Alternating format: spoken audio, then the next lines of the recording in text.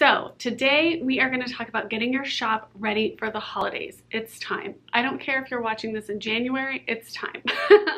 We want to be ready because honestly, in the pin world, September to December is go time. Like, Halloween is such a big holiday for a lot of makers that I would put it on par with Christmas, which seems kind of bonkers, but these are my people, so I'm okay with it. But I want you to get ready, and I don't want you to be caught in the lurch or rushing for something or having last minute any of it. I want to make this easy for you. So here's what we need to do. I've got 5 things that I always do, and I'm going through this process myself right now.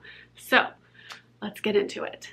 And if you like enamel pins, if you like learning about business, product-based business, creative business, artist business, then hit subscribe. I have lots of videos that I've already made.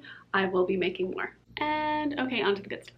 Okay, I have 5 things that I want you to kind of check off before the holidays so you can be ready.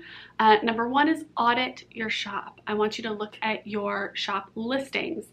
I want you to make sure the descriptions all make sense, make sure everything matches up. If you've copied and pasted or duplicated listings, make sure that you don't have listings that are for something else. You know, make sure the descriptions make sense, and make sure you're getting your keywords in your listing descriptions as well. I want you to look through your photos. So these are really important. Make sure everything's like the same aspect ratio, so they're not they don't look piecemeal. Make sure they are compressed. So make sure they're not really, really big, because that makes your site load a lot slower. And we don't want that. We want things to load as quickly as possible because people change their minds so fast. I also want you to look at kind of the content of your photos. Make sure they are consistent and really show your branding off well. You don't want to have something that's like super dark in a shadow over here and then super bright white just on a white background over here, and like just make sure the colors and compositions and everything look nice, are consistent, and are cohesive with your brand. You can also take this time to look at your keywords. So if you're using Etsy, you can go into your keywords and make sure you're using long form keywords, because those are basically what people are searching for. So instead of breaking out individual words, you want to think about phrases. So instead of cat, enamel, pin, you want to have that be one thing, cat enamel pin, and that's one keyword. You also want to think about like gifts for cat people, like gifts for cat people. Things like that, anything that people are searching for. So you can even use Etsy and like Pinterest or Google to just kind of start typing in, you know, cat enamel pin, and like kind of see where it goes, kind of see what people are searching for and use that. So those are your listings. I want you to look through your shop and make sure if you have like a Shopify, which I prefer, look through if you have any like collection images or slideshow images, headers, stuff like that. If you need to take more photography, now is the time.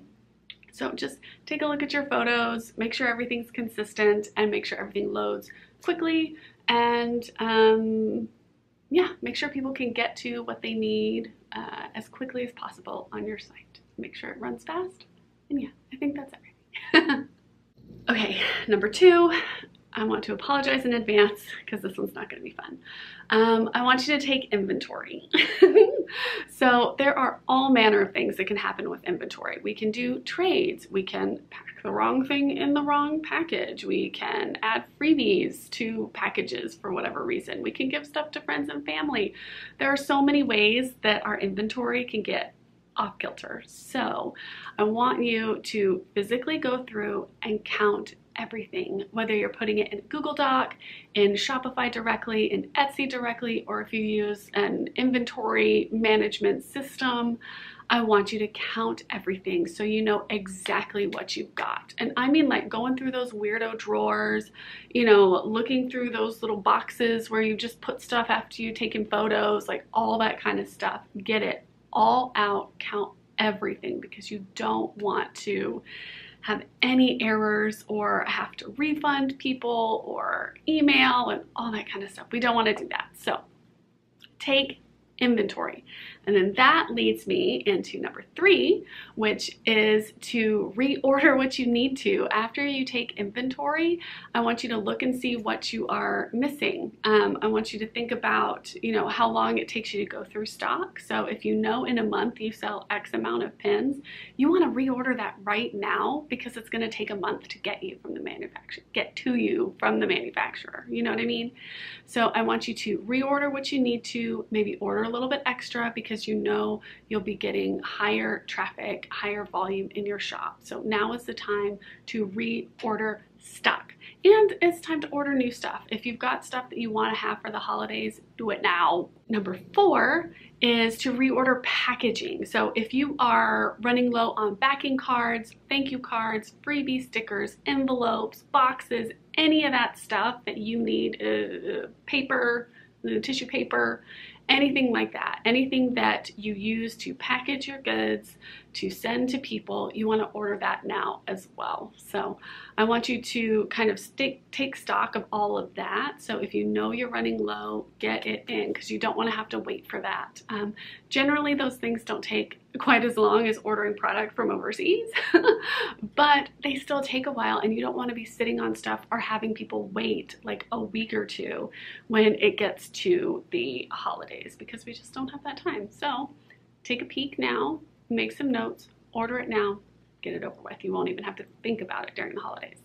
And then number 5, I want you to start emailing your customers now. Anyone who's on your list, I want you to start emailing them. Email them once a week, every 2 weeks, once a month. I want them to get used to getting emails from you, because once you start getting in the flow of the holidays, you're going to want to be emailing them more often, and you want them to be able to look out for your stuff now.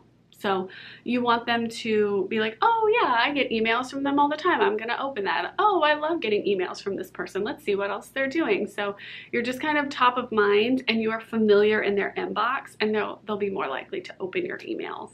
And then if you have people that are unsubscribing, get them out of there early so you don't have to pay for them at the holidays. A lot of email service providers make you pay for the number of subscribers. So if people are like not gonna buy from you and unsubscribe from your list, bye, I wish you well, and now I don't have to pay for you. Get people used to getting emails from you now, and I have a couple of videos about that. I'll put it, there's one there about what to email people, and my favorite email platform is Klaviyo, and I also have a video about that as well. So yeah, get them used to getting your emails so you can send them more during the holidays. Okay, so those are my 5 tips. Let me know in the comments which one you're gonna start on today, because I want you to start today. And yeah, you can find me on Instagram, on TikTok, all over the place. If you found this helpful, please let me know in the comments below. And yeah, I'll see you in the next one. Thanks guys, bye.